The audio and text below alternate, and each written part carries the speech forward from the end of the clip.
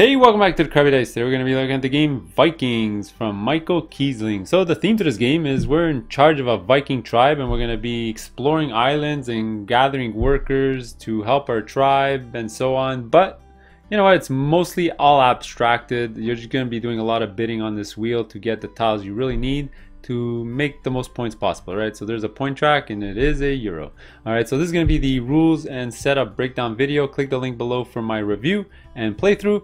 Like usual, before we start, please like, subscribe, and comment on my YouTube channel. That'll be fantastic. Let's go. All right, welcome to the Vikings setup. So this is pretty simple. Lay out your game board. You're gonna have a nice rondel over here in the middle. And what you're gonna do is these are called the island tiles. And you're gonna have 72, so you're gonna make 6 stacks of 12. All right, and then you're gonna take the first stack and put it around the rondel. Okay, the only rule you really need to follow is that the ships all must be at the end of the rondel track. So you're gonna put the 0 after one of these ships, and then you're gonna realign some of the island tiles to make sure that all the ships are at the end, something like that. Okay, next you're gonna go get your meeples. All right, and we're gonna go get 12 meeples. So shuffle it up. 2, 3, 4, 5, 6, 7, 8, 9, 10. 11, 12. Okay, and now the way these are set up around the track is that you're going to always follow this chart. Okay, so you're going to put the blue ones out first, so starting always with the 0 spot. Put the blues, then you're going to put the yellows, then the greens, and then the reds, lots of reds, then the blacks, and then the grays. Alright, make sure to always follow this every single time. After that, let's look at our player board area. Everyone's going to get a player board. You're going to get a starting tile. You're going to tell by the back they have this little Viking icon on it. Okay, give out the first player marker. Everyone's going to start between $20 and $30. If you're 3 players, it's 25. If you're 2 players or 4 players, it's going to differ by 5 up or down. Okay, and lastly, everyone's going to get a cube of their color. All right, this is just to signify what color they are. And the other one is going to be on the 10-point spot over here because we could lose points. All right, and sort of the cubes just tell you what color you're going to be. Okay, around the game board, you're just going to have your bag of meeples you're going to use every round. You're going to have your money to exchange and spend. And lastly, before we start, this is the setup for the base game. I'm going to talk about the advanced game at the end of this video. I'll show you how to set it up and what the rule changes are. All right, but for right now, let's just talk about the basic game. Alright, let's talk about the rules to Viking. So at its core, this is a tile placement game, but you're going to be placing them on your own tableau. Alright, but there's a whole funky purchasing mechanism before you get your tile. Alright, so there's these 12 tiles around this rondel type system here, and on your turn, you're going to grab a grouping, and a grouping consists of both the tile and meeple at that location. Alright, and the cost is also going to be displayed on the board. Alright, once you buy your tile, you're going to add it to your player board area, and then it'll jump onto the next player, and then it'll jump onto the next player, and you're going to keep doing that until all the tiles have been taken around the rondel. There are 12 tiles divided by 4, 3, and 2 is an even number, so you're all going to end up with the same amount of tiles. Alright, after that, depending on the round, you're going to do either a small scoring or a large scoring. So at the end of rounds 1, 3, and 5, there's small scorings, and at the end of rounds 2, 4, and 6, there's going to be large scoring. So the game's going to last 6 rounds. At the end of 6 rounds, you're going to do one final end game scoring. And whoever has the most points after that is going to win the game of Vikings. Alright, so I'm going to talk about the rules to the purchasing. Then I'm going to talk about the rules of the placement. Then we're going to talk about the special powers of the Vikings. And then at the end of this video, I'm actually going to explain the advanced rules variant because these tiles are not used in the base game, but you can sort of incorporate them to make it a more strategic game. Alright, let's get started. Alright, let's start off by talking about the rules of the purchasing wheel over here. There's only a couple of rules. First, when you're purchasing, you're really targeting a tile and a meeple of a priced section of the wheel. So for example, if I wanted this combination here, it'll cost me 8. If I wanted this combination here, it'll cost me 5. And if I wanted this combination, it'll cost me 2, for example. You just take the combination and you pay the price into the bank, and then I'll move on to the next player. Alright, there's just a couple of rules in regards to this wheel. First rule, you can never take the spot on the 0 combination if there's another spot with the same colored meeple as the 0 space. So for example, somebody would have to buy this one before this one is taken.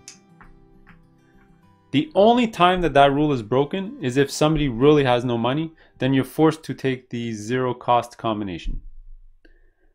All right, speaking about money and costs, at any point on your turn, if you're really strapped for cash, you can spend victory points for money. So for example, we start the game at 10, so I can spend 5 victory points for 5 coins if I wanted to. If you are at 0, then you can't perform this ability. You just have no money. Okay, so you're all going to be purchasing tiles. Now, there's a way for the actual wheel to rotate and lower costs of tiles. So I'll show you that right now. So let's say first player took this tile, second player took this tile, and third player took this combination. All right. Now, whenever the 0 space combination is taken, the wheel is going to rotate. What's going to happen? It's going to go meet the next available tile. It'll rotate like this. And as you can see, it's sort of lowered the price of all the upcoming tiles coming up. All right, and that will always happen. So let's say all of these have been taken in the future, then it's going to keep rotating. Okay, and that's basically all the rules in regards to the purchasing wheel here.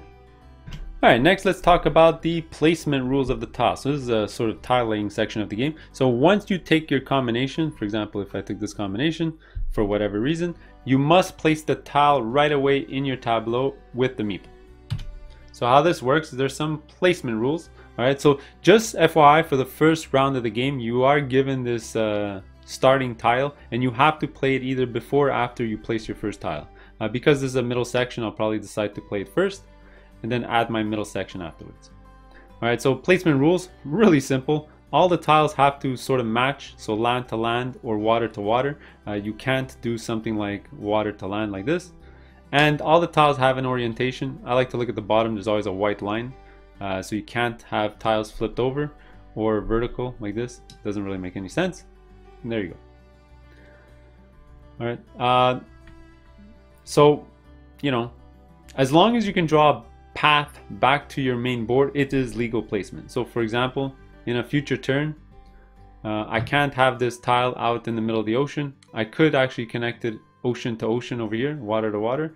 This is a legal placement. Oops. Now it's legal placement because I can draw a path back to my player board over here. All right, and I can add an end cap here or continue my islands over here and do whatever you like as long as all my tiles can draw a path back to your main board. Now the only other exception to this is the boats. All right, boats must be played up here in the top row, and your first 3 boats must be played up here. All right, any combination you want. So your first one could go here, your second one could go here, and the third one can go here. If you fill up all 3 sections, then you can keep adding boats to the right over here. All right, so those are all the tile placement rules. Now let's talk about the meeple placement. Okay, so meeple placement is pretty simple. If you do add the tile that you purchased in the same row of that meeple color, you can add that meeple straight to the island right away. All right. In any other scenario, the meeple is going to go to the boatsman up here. So for example, if I laid my first tile down here, all right, the meeple is going to go up here because it doesn't match the color of the Viking here. But maybe I would have done this to add the meeple right over here. Okay, also remember the exception with the boats. If you do play a boat with a meeple, the meeple must go to the boatsman.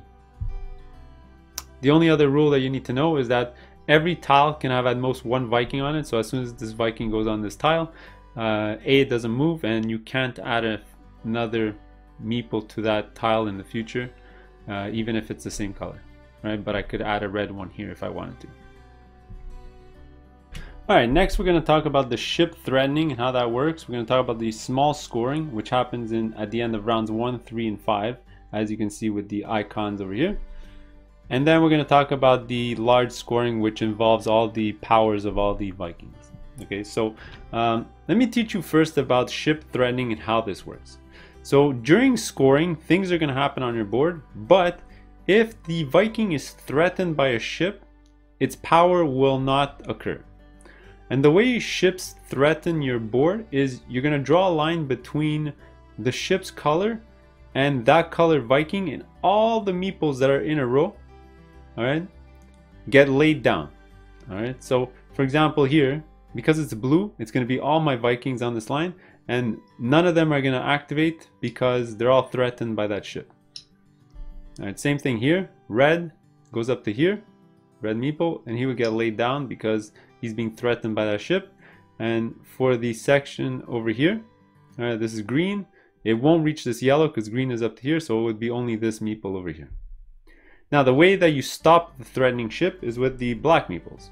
All right, so for every black meeple that you have protecting you, that's where you're gonna have protection from the ship. So all of these could stand back up because they're not threatened anymore because the black one is protecting them. All right, in the future I could add a black one there, and this one would stand up, for example. All right, because I don't have a tile here or a black meeple here, this one would always be laid down, but this one is protected because the ship can't reach there far enough.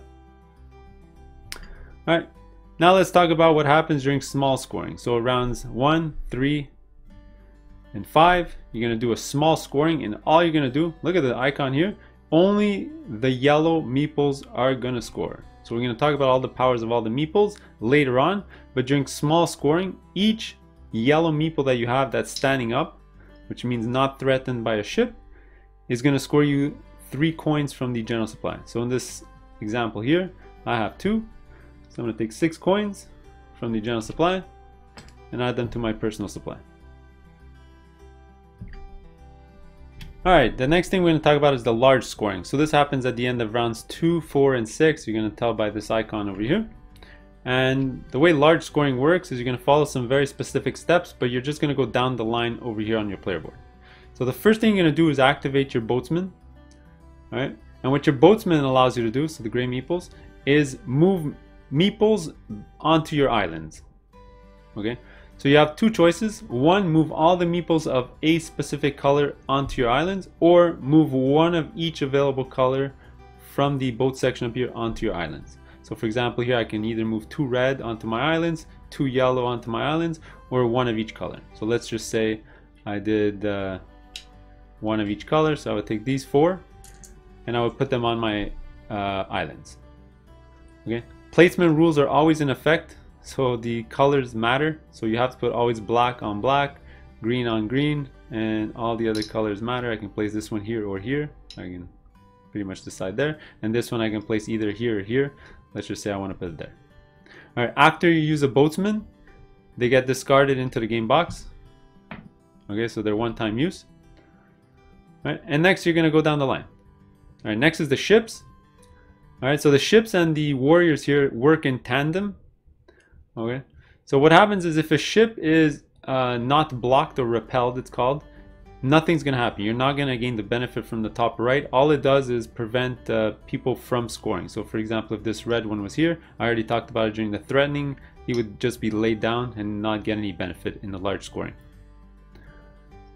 All right, now if he is repelled, for example here, you're going to gain the benefit on the top right of the ship.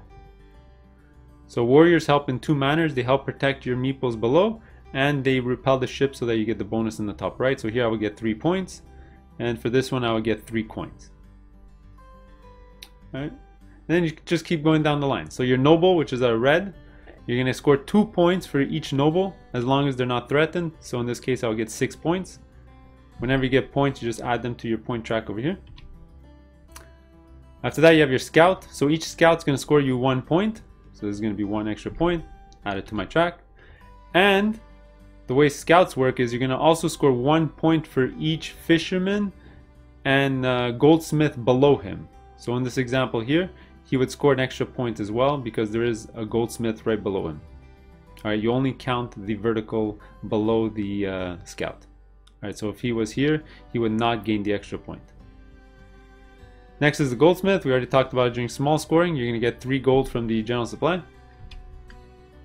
And lastly is the fisherman. This one we're going to talk about at the end game scoring because he has no effect during the game. Alright, so after the final large scoring at the end of the 6th round, you're going to go straight to end game scoring. Alright, before I talk about endgame scoring, there is one special rule in regards to the final scoring here. When you have to use your boatsmen, you must use them if you can. Alright, and the way you can sort of tell is that if you have colored meeples up here and there are places for them below, you have to use the boatsman. So for example here, I can use one boatsman here to add a yellow and a red to my tableau. So I can do something like this. Right? Now this one doesn't need to be placed because there's no space for them in my tableau. And this gets returned back to the box. Remember, when you use them, they're gone. Alright. After you do that special rule and do your regular large scoring, you're going to go straight to endgame scoring. Alright, for endgame scoring, you're going to follow a unique step of events here. So the first thing you're going to look at is the boats up here. And for each unrepelled boat, you're going to lose the value in the top right. Right? So normally you score what's in the top right, but you're going to lose it. So at the end of the game, for example, this one's unrepelled, you're going to lose 5 coins. For example, if this one wasn't here, you'll also lose 3 points. Next, after you do all of that, for each 5 coins that you have in your supply, you're going to score a point. So just calculate it, divide by 5, round it down. You'll score that many points on the point track. I did forget to mention, if you need to lose coins up here and you don't have any coins left over, you're going to straight up lose points 1 for 1. Alright, so if I had no coins in my supply and I were to lose 5 coins, then I'd lose 5 points instead. Alright, after that, you're going to see between all the players who has the most boatsmen left. Alright, whoever has the most is going to get 10 points. For ties, you're all going to get 10 points. So for example, if all the players had 1, you're all going to get 10 points on the track. After that, you're going to see who has the most completed islands. A completed island is an island with a beginning and an end. So for example, I only have 2 completed islands in my tableau. One here and one here. Right? Whoever has the most is going to get 7 points. Next, you're going to see who has the longest island. So the longest island is, as you might think, the middle, beginning section, middle sections, and end section. So for example, here my longest is 4. Whoever has the longest is going to get 5 points. Again, those 7 or 5 points are going to add on to the point track. And finally, now we're going to talk about the fishermen. So I haven't mentioned them throughout the whole video, and this is when they come into play. So the way fishermen work is they feed your other Vikings. All right, each fisherman is going to feed 4 Vikings. All right, the way I like to calculate this is just sort of remove them from your board. So 1, 2, 3, 4. For example, you fed 4 meeples with this fisherman. Now, for any other meeples that are unfed, you're going to lose 1 point per meeple. So for example, 1, 2, 3, 4, you're going to lose 4 points on the point track. If you do overfeed, for example, if I had more than 1 blue, and let's say this one wasn't here. So this one would feed 4 more, but I only have 3. For each extra food, you get 2 points. So in this scenario here, I'll get 2 more points and you add it to the track. After you do all that, whoever has the most points is going to win the game. So those are all the rules to the base game of Vikings. I'm going to talk about the advanced rules next. Alright, so now let's talk about the advanced rules. Alright, so there's a few changes to do during setup. The first change is you're going to use these special tiles. Just mix them all up and make 2 stacks. One's going to go there and one's going to go there. And then you're going to flip 4 off any of the stacks and you're going to put them in these slots over here. Okay, the rest of the game is going to play like usual. You're going to play the tiles exactly like normal. Remember the boats at the end and have the 0 after the boats. Okay, and what the first player is going to do is draw 13 Vikings out of the bag and sort them by color. Alright, without placing them. Okay, now we're going to do an auction for the new first player. Okay, so the current first player is going to say a number, then the next person could beat it or pass, and then the person after that can beat it or pass, and you're going to keep going till everyone passes and you have a high bid. Alright, that person is going to pay the bank. So let's say he bid 3, he's going to pay the bank, and he's going to become the new first player. So you're going to give him the first player ship. Okay, and then he has to do a couple of steps. First is he takes one of the Vikings that are displayed of the 13 and toss it out of the game. So any of them, doesn't really matter. Well, it might matter for strategy, but let's say he doesn't want this green one in the game, so he tosses it out of the game. Okay, The next step that he has to do is pick one of the colors of Vikings and start placing them from the end, which is the 11th space, working down. So let's say he picks green, and he starts from the 11th space and works his way down. So that was the first player. Now the next player, so second player, is going to do the exact same thing but pick a different color. So let's say you pick black. Black's going to go. And let's say the next player goes, picks the gray. Then the next player goes, picks the yellow. And then the next player goes, doesn't have a choice, it's going to be red. Alright, so already you can tell there's a variable where the Vikings are going to be on the board, and the first player is going to change every single round depending on some bids. Alright, after this step, you're going to play the game exactly as per usual except for two things.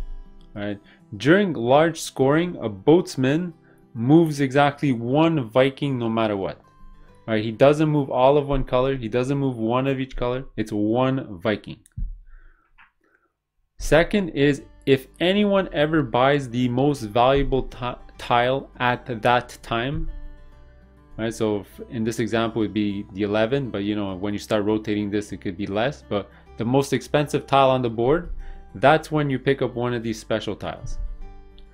Alright, so as soon as you get the tile, so let's say somebody were to pay this right away, they would take one of these tiles and activate their effect. Now, I'm not going to go through all the effects of these tiles, they're in the book, but some are money, some are points that you can get, or money when something happens.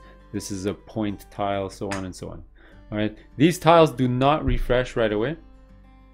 During the following round, you're going to fill up the empty spaces with new tiles. And that's about it. You're going to play the game as per usual. Just remember, every single turn you're doing an auction, and you're going to be doing the placement of the Vikings around the board. You can get special tiles if you buy the most expensive tile, and the boatsman only moves one Viking.